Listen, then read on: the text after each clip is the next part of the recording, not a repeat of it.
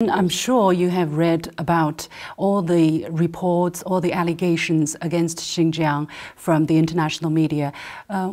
Do you have some better understanding now that you visited this place? Yes, certainly. This is now all world news full by such information about such non-property. But I can say that in the cotton area, if we look at and could see this 84, now this year they planned 85% of cotton will be harvested by machine. And this machine produced in Aksu. The Aksu is one of the main cotton producers. That is why I can say that technology which is used in the cotton production very impressive. And at the same time we visited in Aksu textile company, where very modern, there are many, there is not handwork, it is very less, 5,000 I can say employees, 90% local ethnic people, Uyghurs and Kazakhs and others who represented there. And I can say that their life conditions, we could see not only a place of where they worked in these very modern textile machines. Each textile producing country could dream about having such machine. And we visited their living area where they living and eating area, kitchen, where they had the chance free of charge. This, but if they would like to have more, they can pay for them. It is choice to them. And at the same time, as a Muslim, for them it is halal produced cuisine, and the same time salary. What is important? Salary, they have from $600 till $900 per month salary. It is, I can say that it is one of the highest for developing countries in textile industry. It is impressive, and I can compare with the salary in our countries. That's why I could say that this before make such a statement any side, it first of all should come and to see. And in our countries, our Asian people said, then 100 times to hear, it is more important 1 times to come and to see. But yeah, but some people are saying, look, Xinjiang is not open, it's not transparent, they don't let people, they don't want people to see, or they show you, they only want to show you certain things and not the other. What do you say to them? I am not agree with such statement, and because today for Xinjiang not to be open, it is impossible.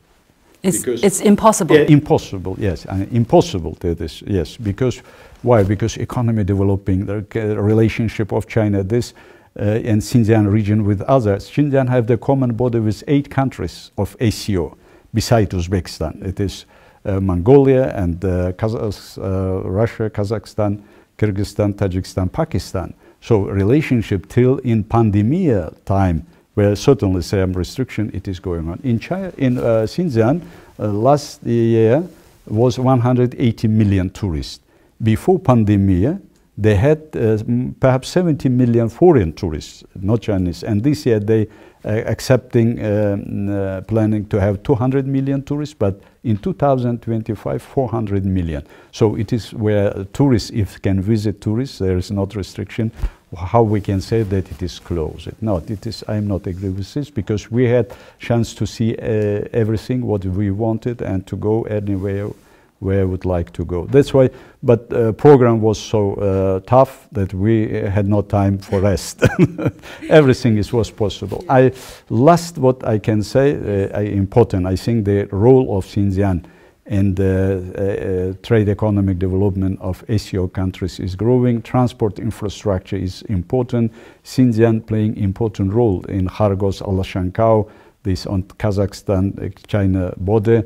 And now we're planning to develop construction in the Royal Road, China, Kyrgyzstan, Uzbekistan, and trucks delivering goods by trucks from Uzbekistan through Kyrgyzstan to Kashgar, and from Tajikistan the same. From Kashgar to Kyrgyz border, it is 91 kilometers. And such we had a video conference with Alibaba and with Kashgar city administration, talking about implementing project for developing a logistics center for developing transport e-commerce. We visited now today morning Nan Center, we could see there, we impressed. I personally, because the same naan we producing in our country, a lot of.